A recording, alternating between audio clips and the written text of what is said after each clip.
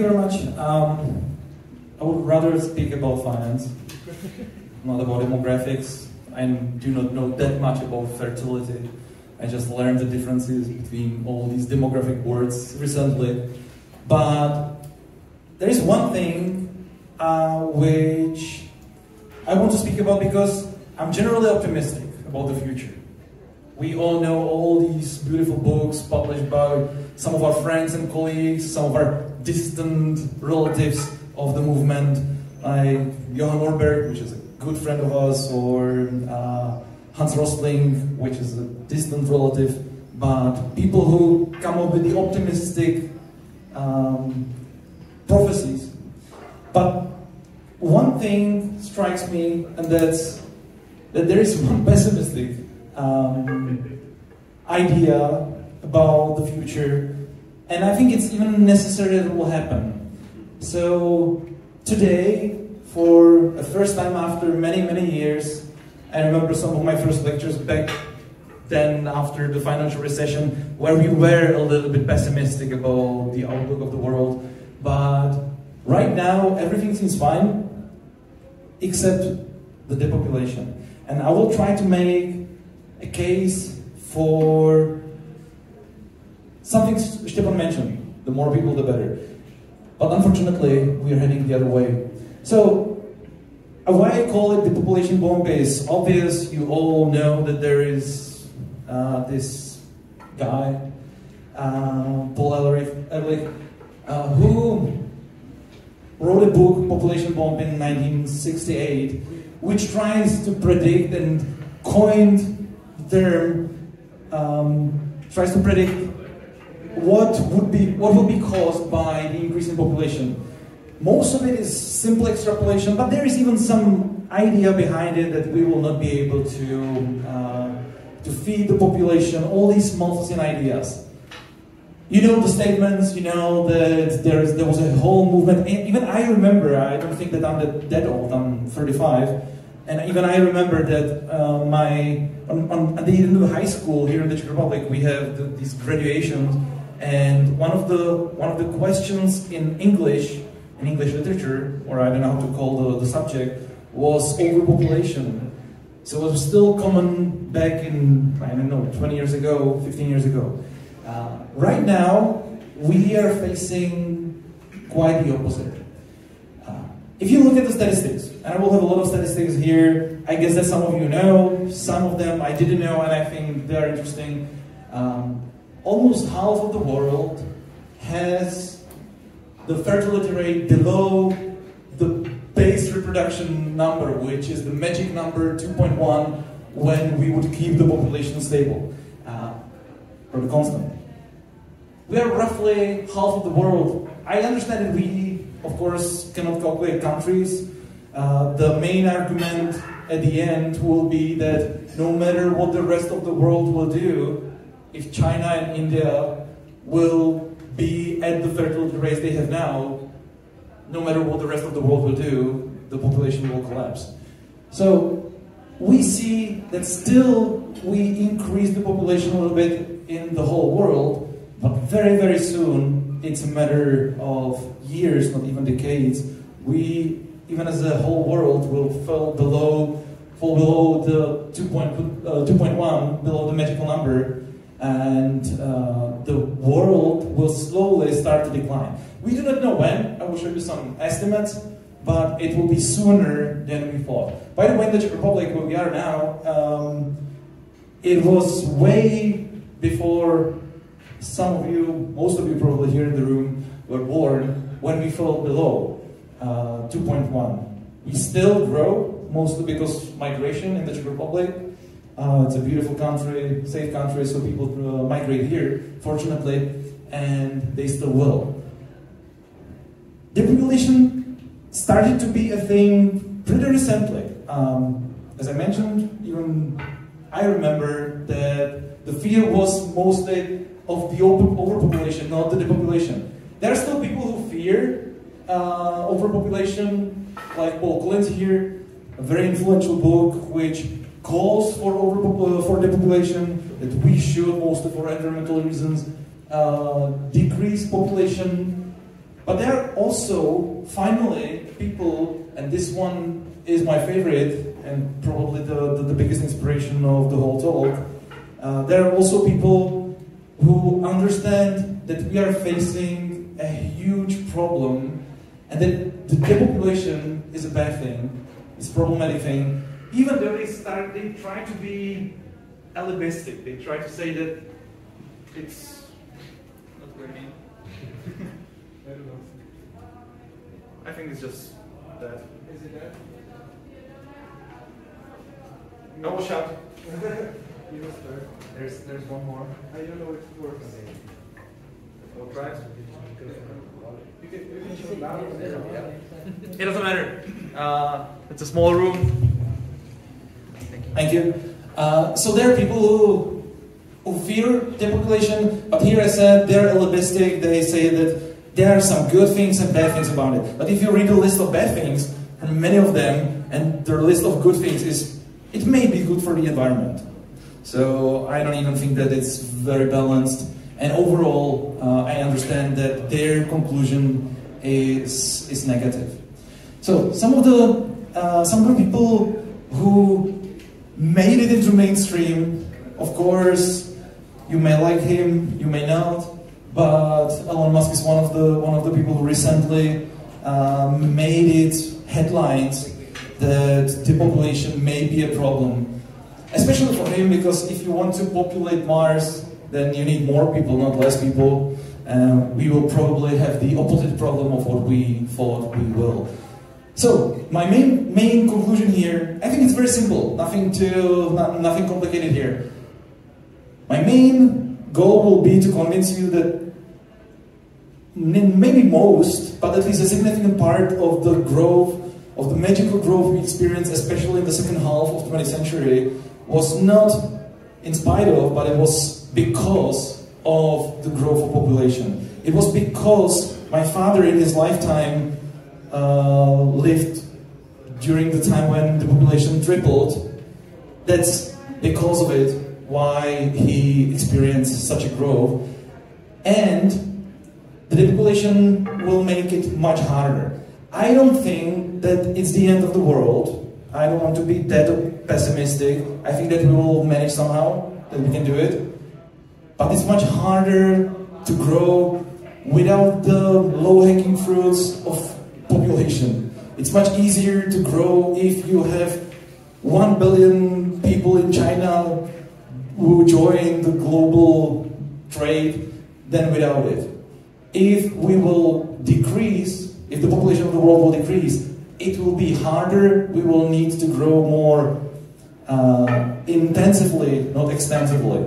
And the intense growth is more complicated. You need to be more creative, you need to be more productive, you need to study more. Those are hard things. Create babies is cheaper and easier, I guess. It's fun. So, some numbers. This is just a fun fact. I didn't know where to put it in the presentation, and so I wanted to start with it. I didn't know about it. When I look at the numbers, there is a consensus that on the planet Earth, from I don't know when we can even start to think about people as people, there were more than 100 billion people living throughout the history of mankind, and 7% of them are still alive. We're living in an era which is, of course, and we all know it, full of people. I saw it in one YouTube video, which was well resourced, which said that, and someone shared it in a group we have together with some of you here, someone shared there the number that most of the people who lived throughout the whole history of mankind didn't live past 20, which is interesting. Now most of you, or all of you I guess here, are so lucky to be alive, because most of the people would not be able to live past 20. What is the main what is the mainstream idea about the growth of population in the next century or this century? This is the United Nations estimate of the future growth of population. The median growth here is the famous number 11 billion, that we will move, or we will somehow get somewhere close to 11 billion, and then the number of people on the planet will plateau here somewhere around 11 billion. It's very wide. You see that it can be anything between 15 and 6.5 here. What I would argue here, and not only me, but even the authors of the Empty Planet and some of the other estimates, even some very distinguished scientists in demographics. For example, the last paper about the future outlook of population in Lancet, in probably the most respected medical journal, says that this definitely doesn't hold. It will be one of these two. But there are authors who argue that you can even here you can start to see that the growth will be slower, and probably we will plateau somewhere between 8 and 9 billions.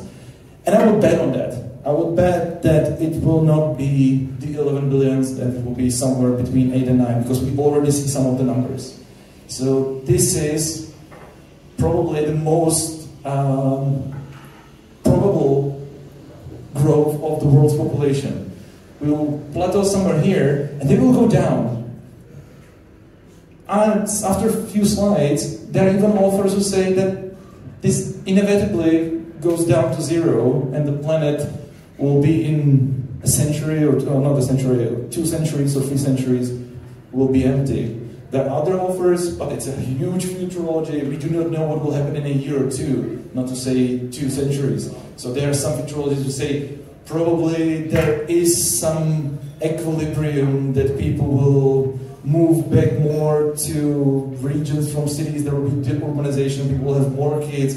So there will be some equilibrium, but we will not be able to keep it here at 8 billion, which I agree with.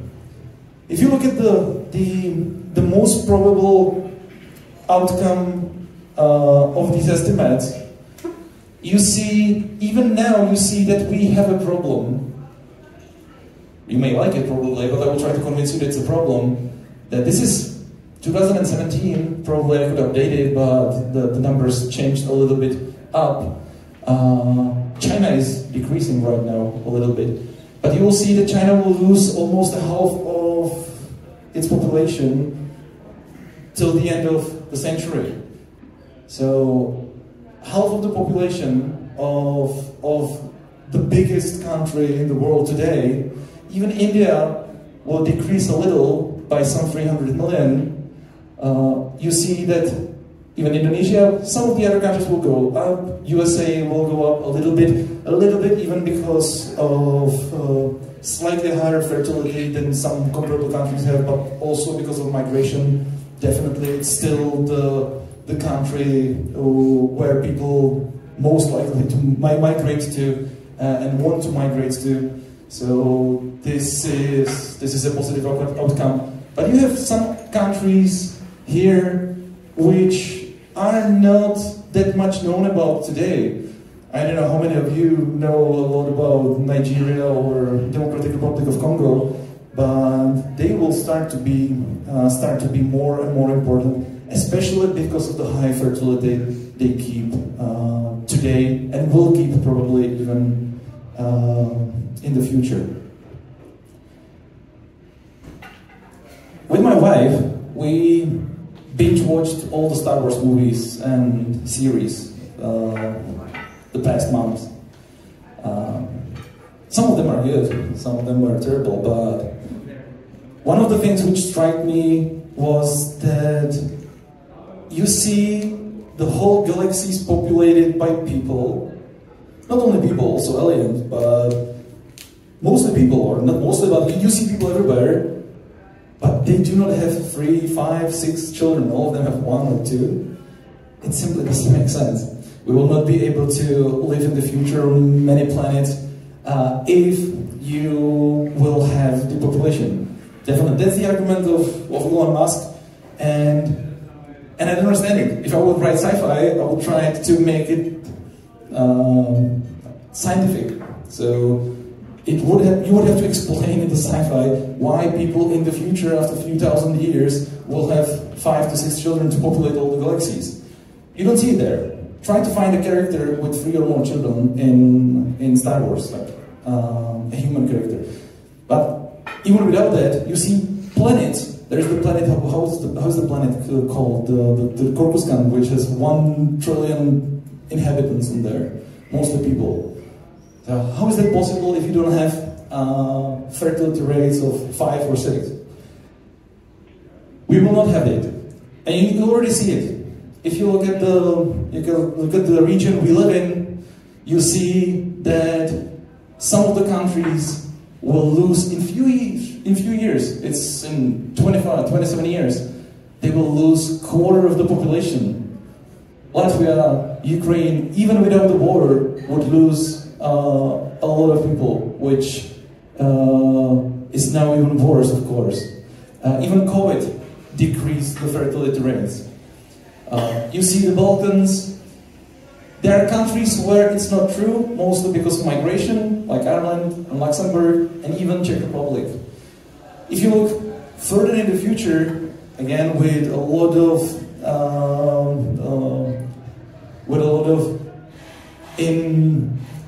we don't know that much about the future, but you know that Czech Republic is an exception here in the region, mostly because of migration. We already have the fertility rate below 2.1. We had it, as I told you, from 1980, but people migrated here. Which increases the population here. If you look at the world, of course, nothing surprising here, that the only region where the fertility rates are above the magical number are here in Africa, and mostly in the sub-Saharan Africa.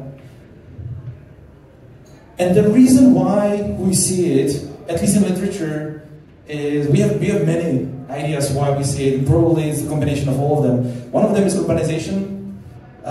The very vulgar idea of why we see the decrease in fertility rates is that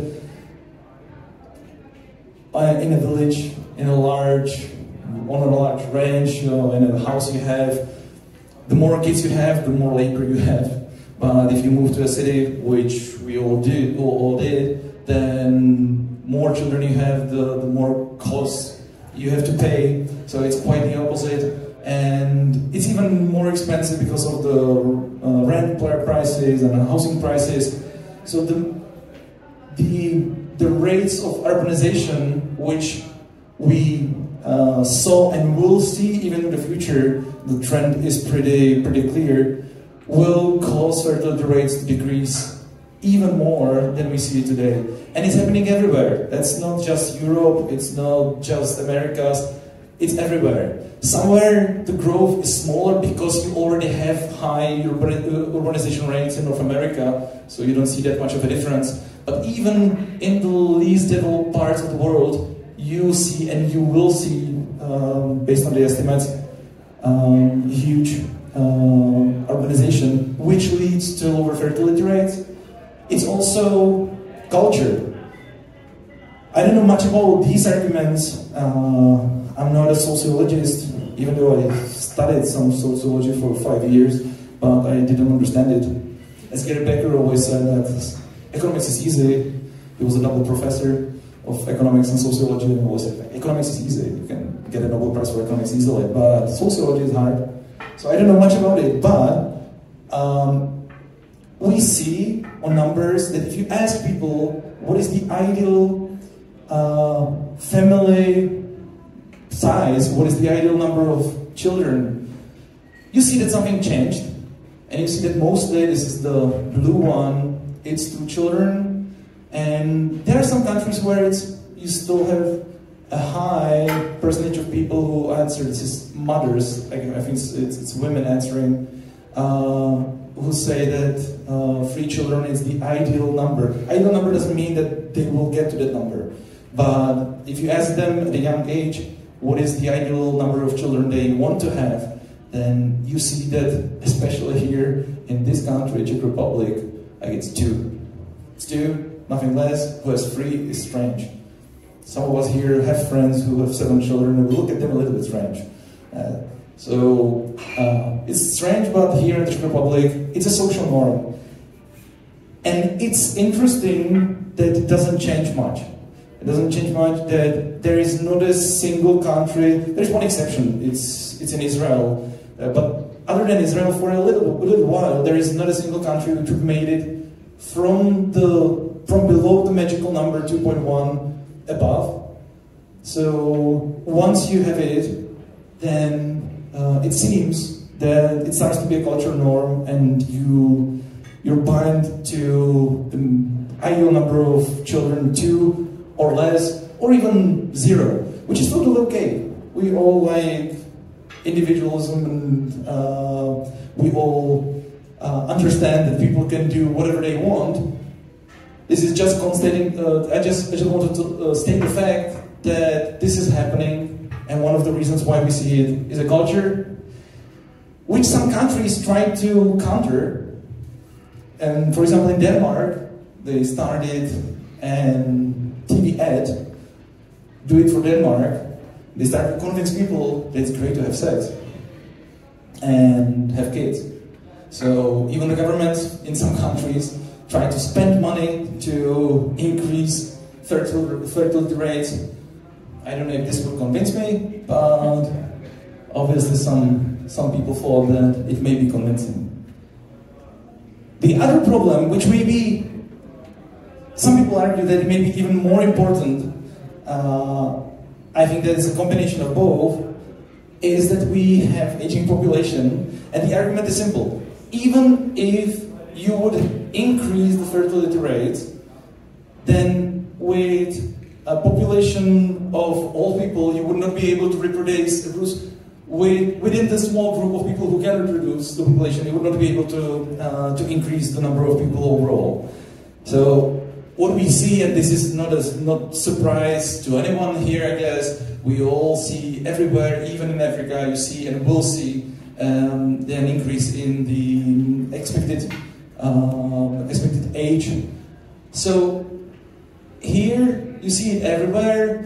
Here you see how it looks today. It's not average, it's the median age of the population in the biggest countries. One thing which surprised me, I told you that some of the things surprised me, is that contrary to what people usually think, China is not full of young people. The population of China is on average, or the median person here is older than in the United States. Slightly, but it is, and it will be even worse very soon. This is why the extreme drop in population in China and not that much in the US, plus the migration, that not so many people want to migrate to China, more people want to migrate to the United States. But population of China is pretty old. There is the saying of one of the economists, maybe you will tell me who it was, I forget the name, who said that China has a problem because China got older before they got rich to be able to afford to get old, which is definitely true, and probably all of the estimates about how China will be the leader of economic growth are a little bit overestimated. It will be more interesting in Nigeria, I guess, because the average age in Nigeria is 18 right now. More than half of the population is below 15. This is the estimate according to the United States, which is overestimated. So probably you would need to subtract from some of these numbers, but it's expected, according to UN, I think that you can be 15-20% below the estimate, but still Lagos probably will be the largest city in the whole world. The UN estimate is that it will be larger than the current population of Germany, which is a lot. Other cities which that would be interesting for me. That's why I asked it. The second largest city in 2100, according to the United States, would be Kinshasa, which I guess don't know where is it, but who else knows where is the city? 1, 2, 3. Which is which is strange how Eurocentric we are here, that in few decades, the largest city, second largest city in the world is projected to be a city most of us here in the room do not even know exists or where is it, which is the Democratic Republic of Congo. So the second largest city will be in Congo, most probably. Maybe not that much as United Nations thought, but still the second largest. So why do we even care? Why do we care about the drops in fertility rates and the depopulation? I will skip these. We don't have that much time for that, but this is usually the argument we have when we want to make the optimistic lecture about how everything is great. This is my father, and this is how I usually try to look at the numbers, how the world looked when he was born, roughly 60 years ago, and how does it look now. So you know all these arguments, you know that the world is richer and people are more educated and everything is going up and down if you want to go down. But the reason why is it so, that's the tough question. And I don't think that for us here in the room it's that tough. We know that market works, and we know that the best thing that happened to us is something we hide under the name of globalization. It doesn't matter how you measure it. This is the simplest measure as a sum of the export and imports on the global GDP, which went up and down and up and down. We're still somewhere here. Nothing happened that much in the past 10 years. This is why we also talk about deglobalization a little bit these days. You could see here how the world was globalized and is today. And not only that we connected all the people to the global trade, but there was also more people we even had in the whole world. And this is the number I mentioned at the beginning. From the time my father was born till today, the population tripled before I was born, and today the population went up by 30%. Which is much, much less than what my father experienced, and it will be even less and less. This is the UN estimate, so probably we will not even get here, and it will start to decrease somewhere here between 8 and 9 billion. The argument here is that this is a very cheap source of growth. This is low-hanging fruit, as I mentioned it. This is. You can imagine the deserted island where if you want to grow, no matter how you measure it, if you want to grow the economy, the easiest way for the Robinson is to find another guy on the island or to engage in trade. Those are the very simple arguments you all know. So here we were able to have more people in the world and engage the people in the global trade. If we will not have it, as I said, I still think we can manage, we can do it somehow, but we have some challenges to think about.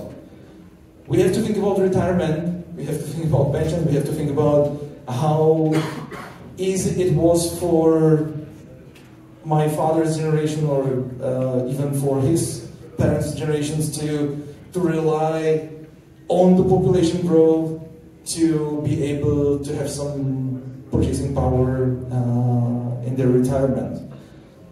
This is probably not possible to have in the future, and more than we thought. Still, you have to think about the United Nations estimates is probably overestimated. It will be even worse than we've expected.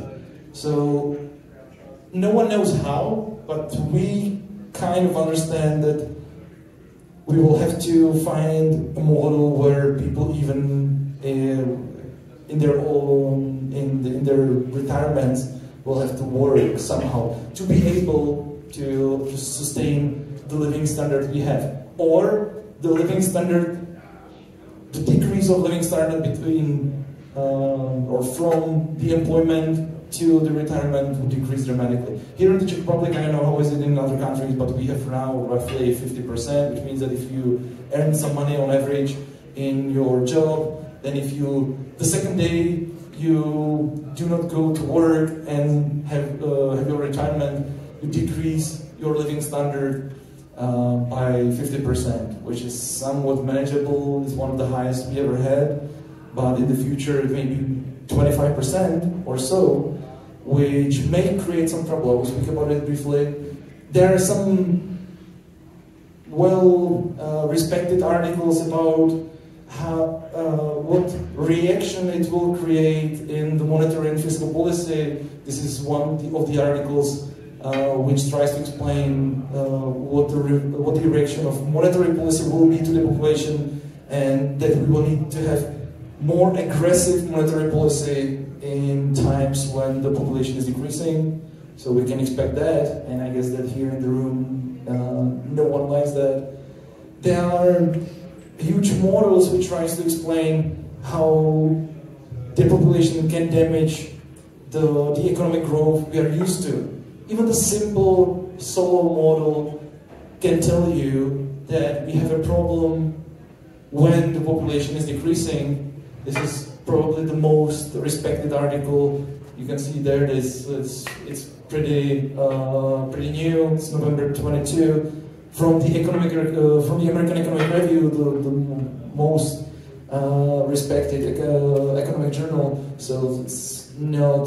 This is the mainstream, and you see here that once we have here the population grow below 0, which we'll probably have very soon, then the outcome, if we want to be able to move here to the steady state, this is a steady state which you clearly see here is not that steady. So the only thing you will see, and we all will probably see, is a steady decrease of the population until the empty planet. The article is even called The Empty Planet, the same as the book, different authors. But there is clearly a fear that in not that many centuries, maybe 2 or 3 centuries, the planet may be empty. I guess that some people would like it, not me. There is a fear, and this is probably one of my biggest fears, of very cheap and stupid populism when you have an aging population, low fertility rates, decreasing the ratio of medium wage to the medium pension, then you will see politicians trying to get votes from the population which is affected by that, mostly from pensioners.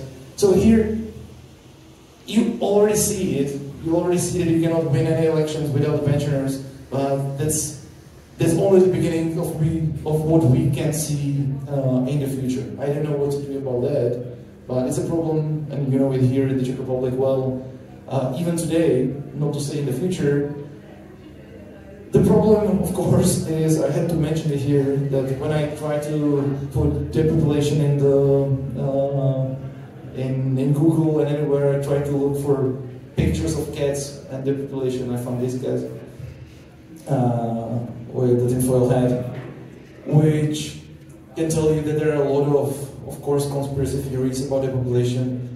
Even without the conspiracy theories, we will see depopulation, so you don't need to have Bill Gates decreasing population through vaccines or whatever the people say. But still, we will see depopulation. And it's kind of sad. I tried to Google Doom cat. This is what showed up. So I think that we have a problem. And this is the only problem I see in the future.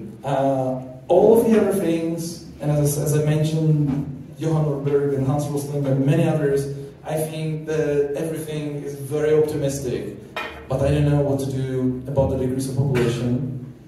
We know that we can do something about it. At least it's good to know about it. we have to do something with the retirement.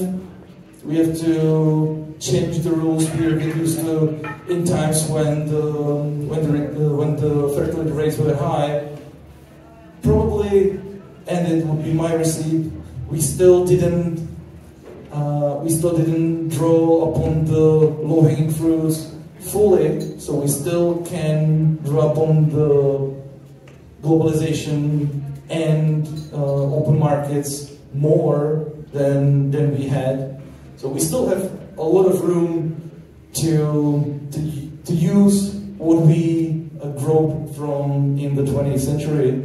So I think that there would be a lot of people to agree that this may be a solution. This is why we speak about it here at Students for Liberty, Liberty Evening, or find other ways to grow, the hard ones.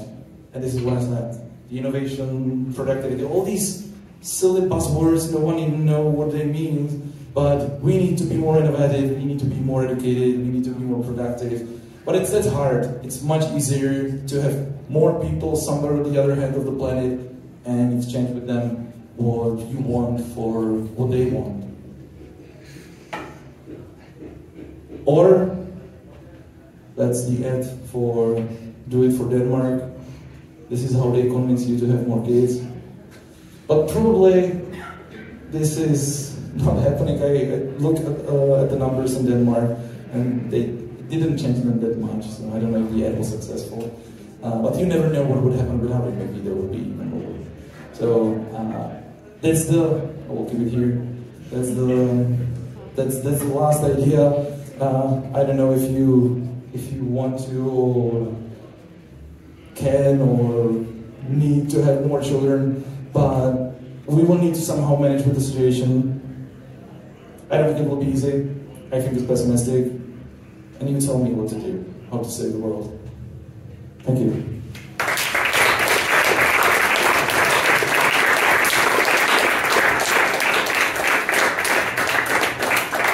Any questions?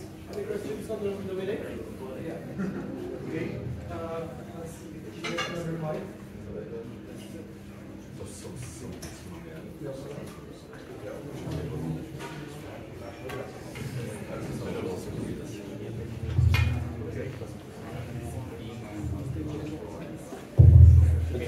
So if we are able to keep growing the population level through high or decent fertility, could we maybe go the other as humanity go the other way and decrease mortality through increasing our lifespans? Maybe if we are able to do that, would that be a good substitute? I think that it creates the problems I mentioned. We already see it. The population is aging, and I don't know if it definitely keeps the population levels higher than without it. That's true. But it's not only about the population levels; it's about the economic activity, which of course is harder with the higher ages. We will see a huge differences between genders. You see that more boys are born than girls. After 40, it starts to be different. After the age of 40, there are more women than men. After the age of 100, it's 5-to-1. So we know somehow that boys are more stupid, or I don't know what, more prone to stupid ideas, and they die earlier, and they drink more, and I don't know what else. So we naturally know that this also is a problem. You cannot replace the fertility by aging. Moreover, it creates the problems and the tensions with the pensions, within the systems we have. That's something I'm afraid of. Once you will have 50% of the population holders who are dependent on the politicians to give them money, I don't see that they wouldn't use it. I cannot imagine the outcome, but I see a problem there. So, not me, but the authors who thought about it, try to speak about is that we should somehow rethink the retirement, somehow employ the people. We are not used to it, and it's always hard to say we need to change our minds about retirement. I don't think that it would happen, but probably there is the way. If we would be able, through medicine, to help even the elder people to be healthy and still keep some of the jobs. I'm at a university. The average age at the university is probably 80. So it is possible in some jobs. So if we would be able to keep people healthy to work, maybe it will lower the tensions.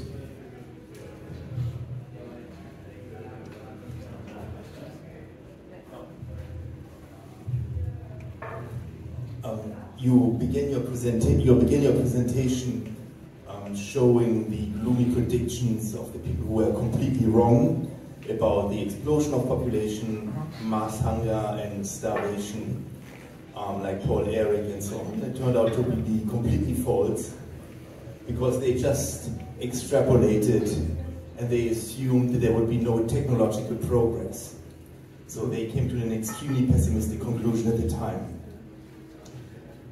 But do you not do actually the same here?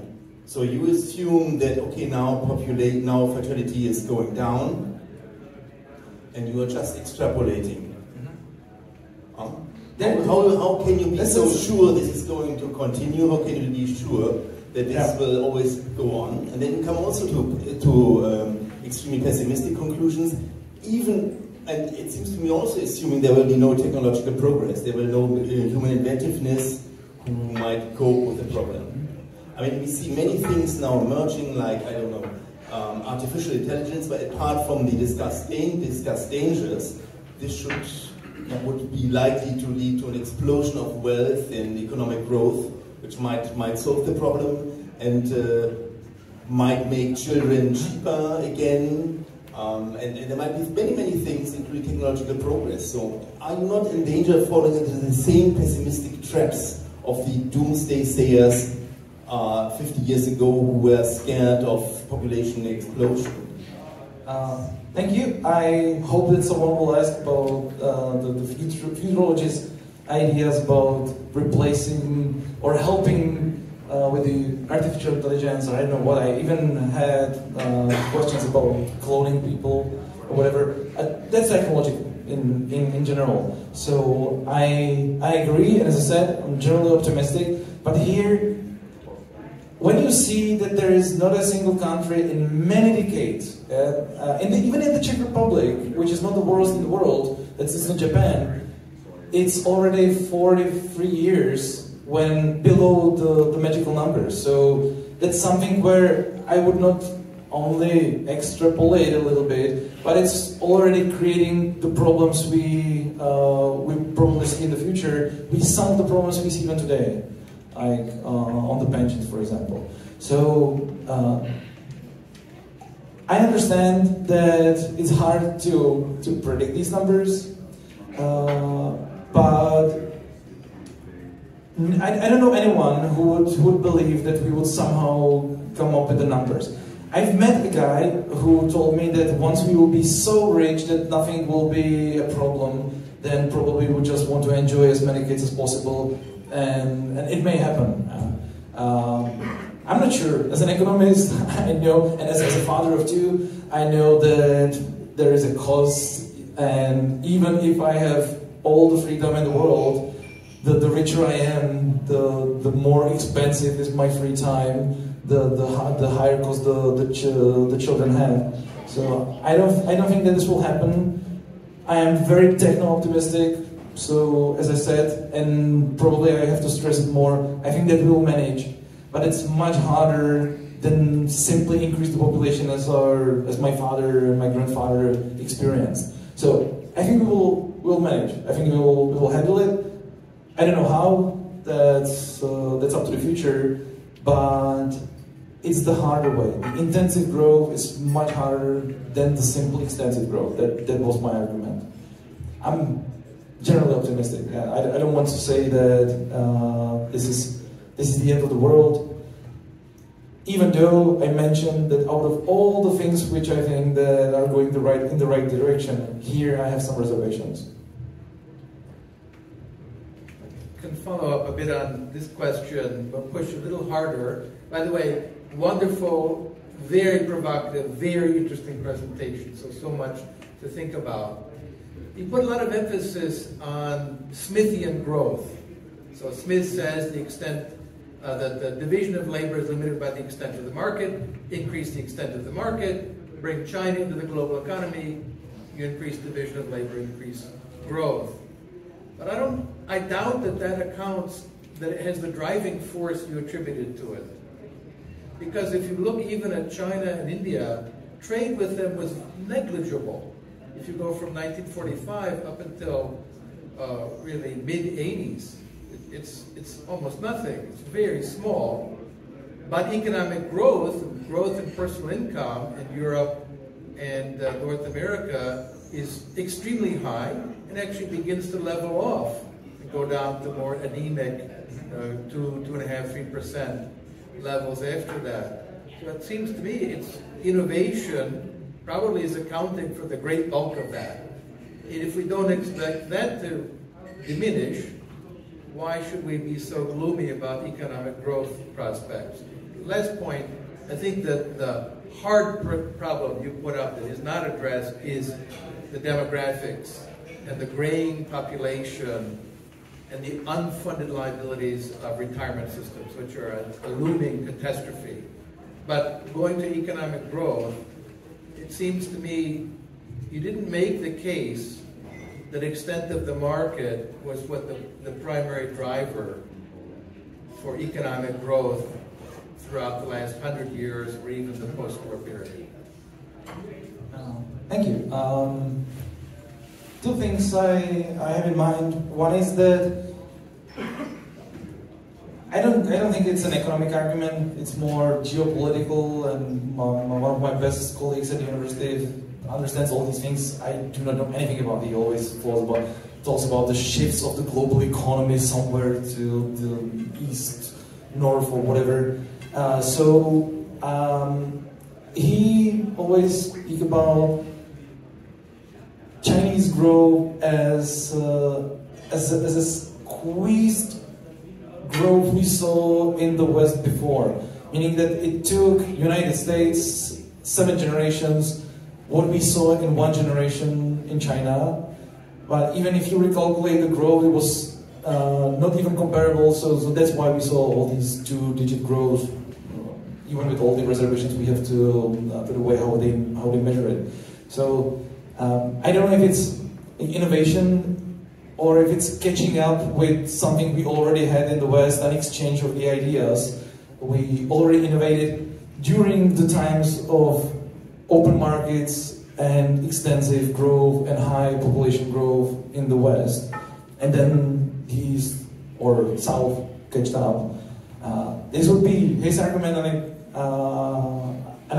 I think that it can explain a lot, and it still is dependent on the population. And the second is that if you look at the standard macroeconomic models, like as I mentioned, the Solow model, then it's pretty hard to model innovation independently on the population growth. That innovation usually is dependent on the population growth, and most of the models at big that. What is it? 1956, the Solow model started with the assumption that the population growth is positive. It explodes with negative growth in many of the versions of the model, and some of the authors, as one I mentioned, they know that it's a very simplified model, but with the population growth, you have even the problem with the innovation. You keep the knowledge we already have. Even there, you have a problem. Maybe we can lose some knowledge. It happened to some civilizations before. So with less people, we may not be able to keep the knowledge we already have. This is one of the arguments. But it's much harder to generate more knowledge with less people. That's the Julian Simons arguments. That there are other authors who made the argument that the more people we have, the better for the innovation. So it only adds to my pessimism But I understand the question that it may be not only like simply stating that the more people, the more trade, but using the words of Julian Simon, that's the ultimate resource. And if the ultimate resource is decreasing, I would be worried.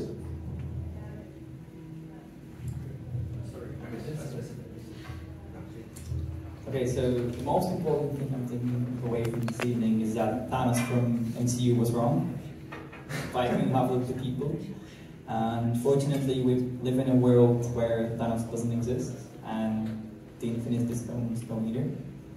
But in the same way as Thanos was thinking, we are facing some people who are sharing the same ideas. You know, people arguing for decrease of population, arguing for growth, etc., etc. And you know, they are basically promoting the exact opposite of what you think is the correct way forward. How would you address those people, and how would you convince the population to the society to increase, have more children, and not the opposite? I wouldn't try to convince anyone to have more children. So even myself, we have two, and we stop there. So even I'm not above the magical number. The second thing is that it happens to me, and I think to all of us here, that people have different ideas than we do. So it's not that uncommon, and especially with the degrowth movement, I don't know, I don't even understand it. I don't. Maybe if they would see what's going on with the population, we would not have any problem with limiting the population as they thought a few decades ago.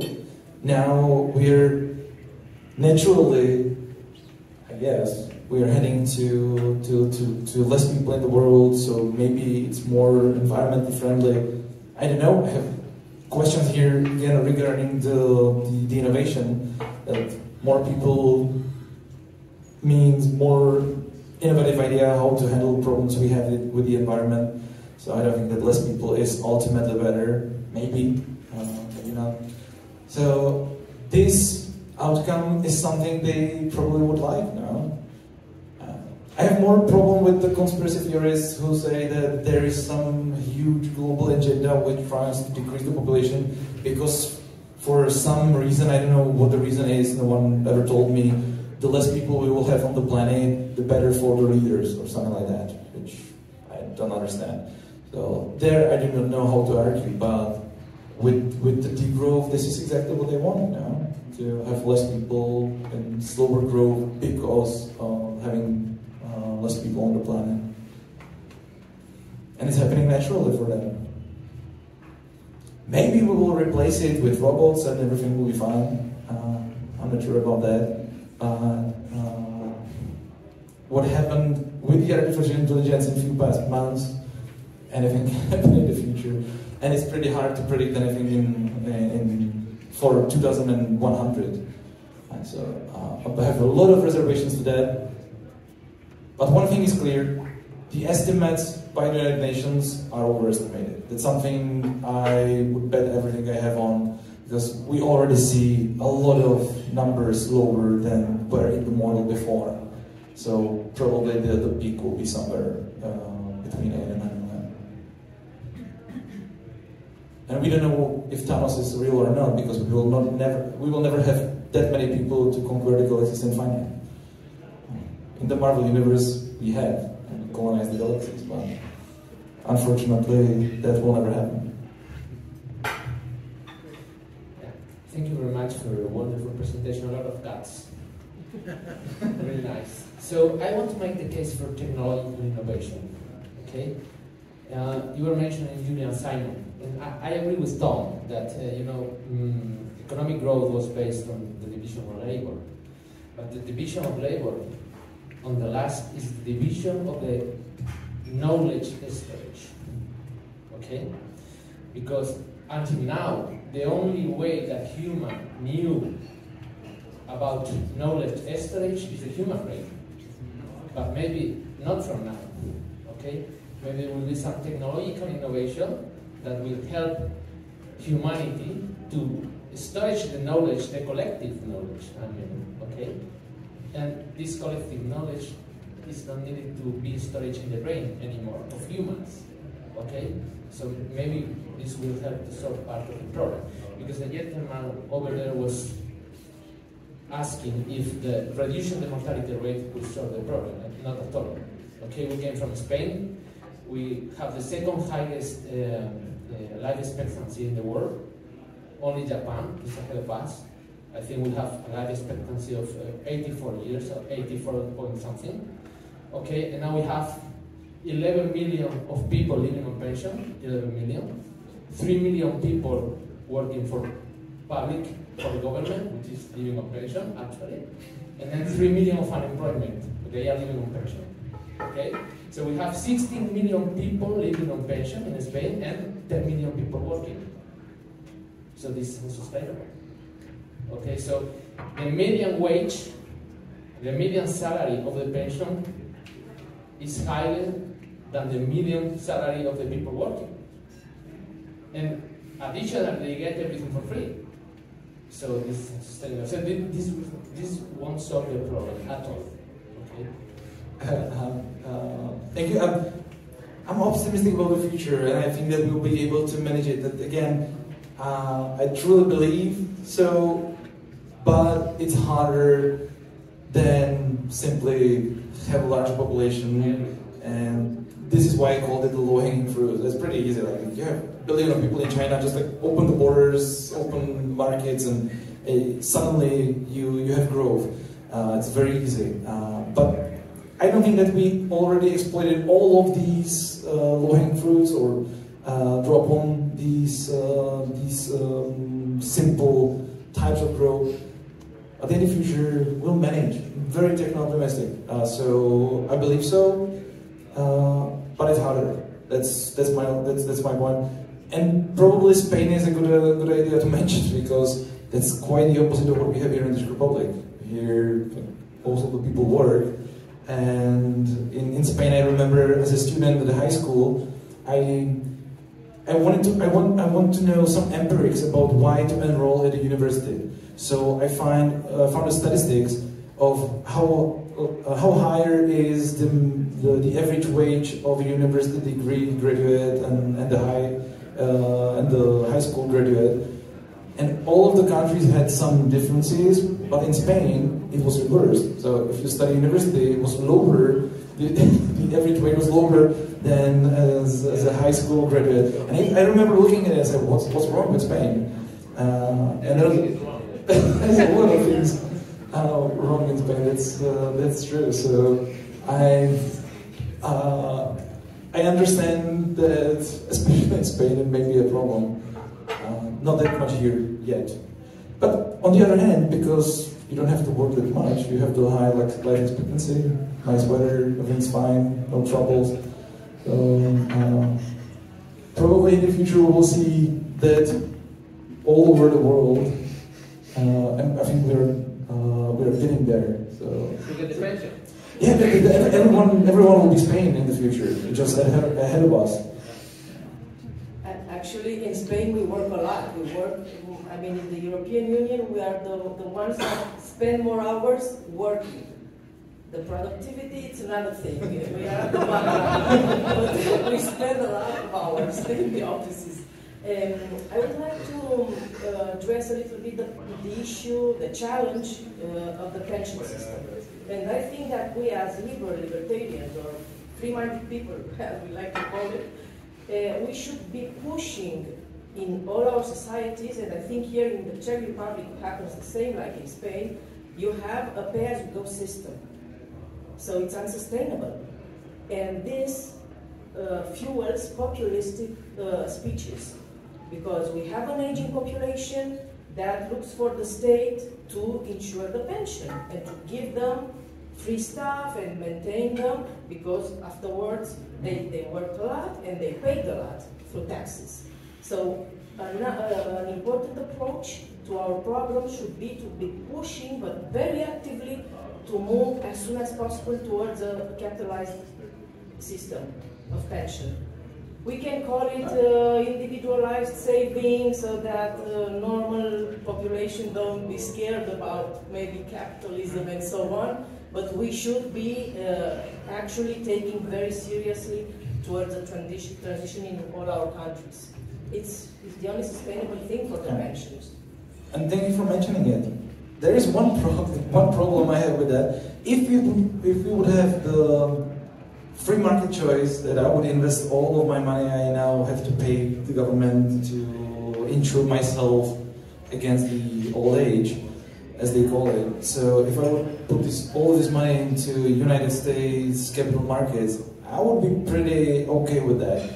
The problem is that whenever in our region someone says that we should move from the pay-as-you-go to some fund system, by that they mean some government-sponsored or managed fund system, and that's a problem. And between these two, I would rather have the pay-as-you-go system because, and we saw it in Hungary, we saw it a little bit in Poland, that once you have the fund, in the pay-as-you-go system, there is nothing to steal. But once you have the fund with a lot of money people save there, the politicians always, in any crisis, have a tendency to borrow there a little bit from the fund. So if it would be that I buy shares in the United States capital markets, that's fine for me. But I don't think that anyone would allow that, because they would always say, we need to somehow guarantee that it will not fall, it will not fail. The capital markets are so volatile that you would never know what happens. So we would somehow guarantee this will be a state fund system which would invest in the capital markets. But once you have the money here to take from, it's not a hypothesis. It happened in Hungary. Once you have that much money to look at, the politicians will always take it. So pragmatically, pay-as-you-go system is good, that there is nothing to steal. But I understand, in the ideal world, I would rather have the money to invest individually.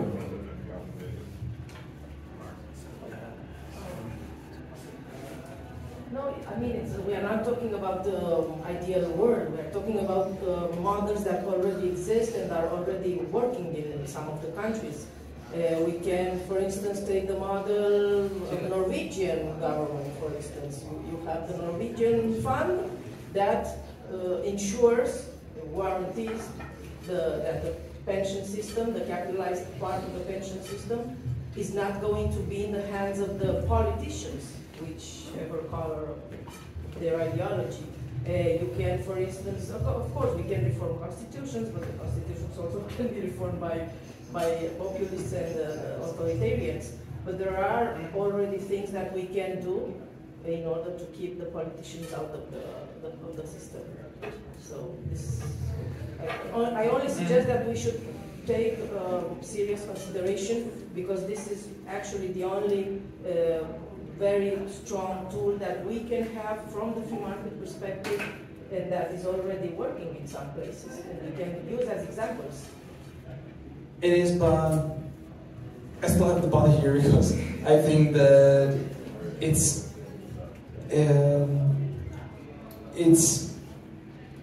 not that likely to have a system which survives for such a long period of time, like the Chilean pension system. I mean, it's surprising, as in theory, I wouldn't expect that it would survive for such a long time and not be transformed or stealed from. We don't have oil as the Norway has for the Norwegian fund, but we have some other sources we could use. So definitely, I understand this is something, once you have that high amount of people living on the pensions, this is something we have to look at. But I just don't think that in the political reality there is a magical silver bullet solution which would work, unfortunately. And I wanted to stress that even the system I hate, the pay-as-you-go system, which we all know is a pyramid scheme, has one benefit, that there's nothing to steal from, which is good. As in our context, I'm glad that they have nothing to steal from. Okay, so I think that's the end of the formal part of the event. I would like to thank Dominik very much for the talk. When I joined the Liberal Institute and I took over some parts of what Dominik was doing, I remember one note of Dominik's that he always gave out to the speakers at the Liberal Institute Summer Academy was that they should always come on stage with a beer in their hand to show the right atmosphere for the event. So this is what I'm doing right now as well. And this is because now we are slowly moving to the informal part of the event. The cafe is open until the midnight, and we have the space reserved not only here, but also in the other room. So feel free to stay and network. But before we move on to that part, and before we go on to rest before tomorrow, if you are joining for the Atlas Network Liberty Forum tomorrow, I would like to welcome one more special guest on stage to say a few words about Students for Liberty and what we are all doing here, which is Alexander McCobbin, the founder of Students for Liberty. So from the Czech founder, we are now moving on to the international founder, and I'm very excited that we have him here today, and I hope you welcome him with applause.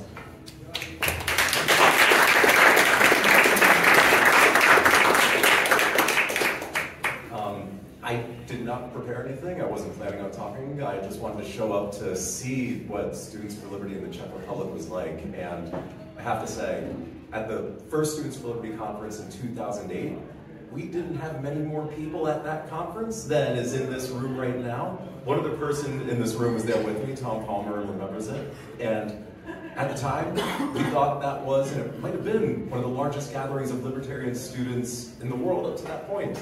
And to see groups like this around the globe now spreading the ideas of individual liberty, free markets and free minds is just absolutely incredible. And all I can say is thank you for carrying on this work and inspiring me to carry on the fight in a different stage in my life now.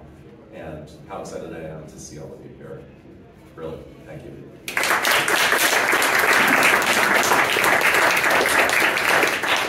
I'll just say one final note that even now Alex is making sure that Students for Liberty staff and volunteers are good at what they do. Right now, several students of ours are involved in the seminar that his current organization LEAP is organizing. So I'm very thankful for that. And I'm very thankful for all of you that showed up today. And I think that's it. One more to Dominik. Thank you.